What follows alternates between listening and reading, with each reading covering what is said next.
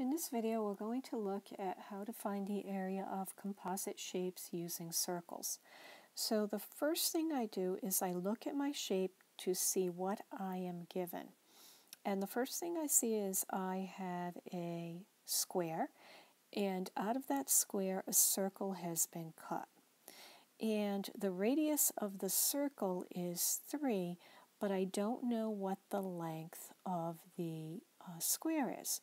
However, if I notice, the circle goes from side to side on the square. So if I just extend this line out to the other side, that's another 3. So I get the side length. The side length is equal to the diameter, which is 6, because 3 plus 3 is equal to 6. And if this side of the square is 6, then this one is also 6. So now I have everything that I need to find my area.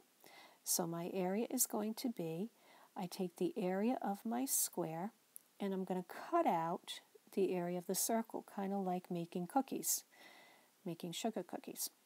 Now I know the area of a square is side times side, and the area of a circle is pi times r, and the side length of the square is 6, so 6 times 6 is 36.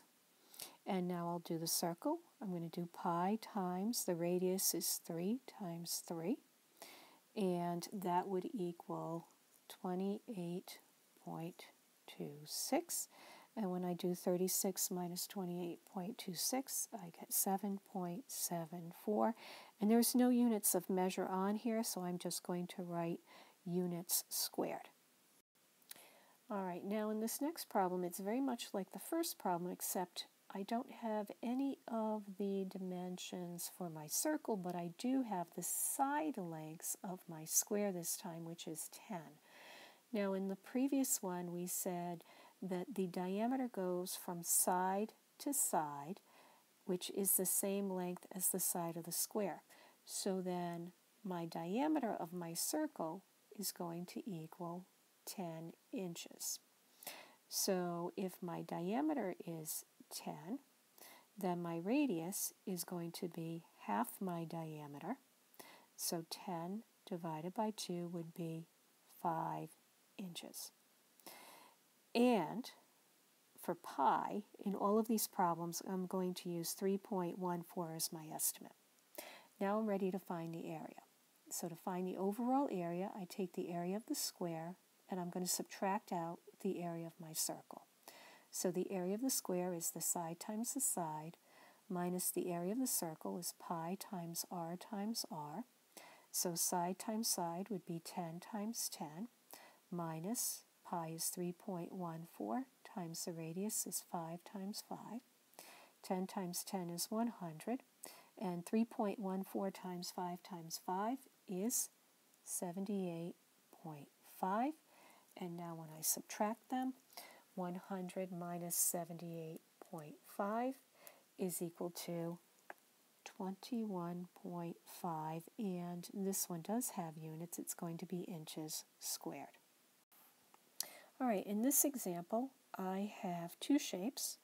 I have a rectangle, and then I have half of a circle, so I have a semicircle.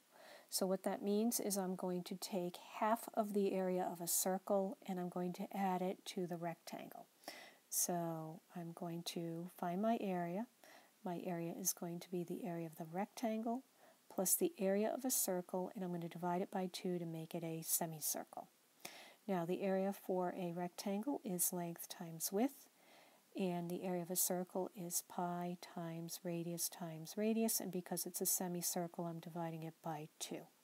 So the length of the rectangle is 10, the width is 16, pi is 3.14, the radius of my circle is 5. I'm just going to drop down that dimension there to the center of my circle.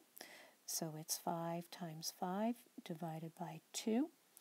I get 160 for 10 times 16 plus 3.14 times 5 divided by 2 is 39 39.25.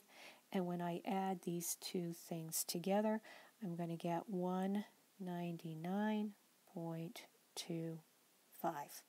And that's going to be square feet. All right, in our next problem, we have, again, two shapes. We have a triangle, and onto that we add a half of a circle, or a semicircle. So my area is going to be the area of a triangle plus the area of a circle, and we're going to divide it by 2 to get the semicircle. So the area of a triangle is base times height divided by 2. The area of a circle is pi times radius divided by 2 for the semicircle. Now, base and height for the triangle is easy. I have my height is 12 because I can transfer that over here, and my base is 5 centimeters. So let's put that in for now. My base is 5, my height is 12, and that's divided by 2. Now, for my radius for my circle, I have to do a little bit of work. Right here, this is my diameter right here. So my diameter is 5 centimeters. I need for my formula radius, not diameter. So I know radius is equal to my diameter divided by 2. And if my diameter is 5, 5 divided by 2 would be 2.5. So I have to add 3.14 times 2.5 times 2.5, and then I divide by 2 to get my semicircle.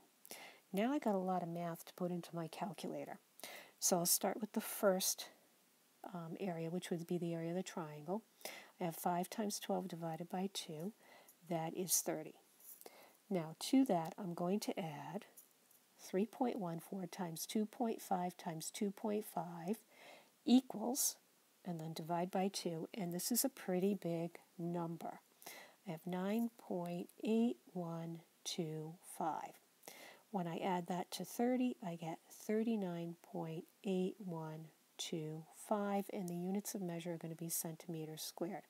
And remember, whenever we find area of circles, this is just an estimate of the area. So my area is approximately 39.8125, and if I want to round it to the nearest tenth, I would say it's 39.8 square centimeters.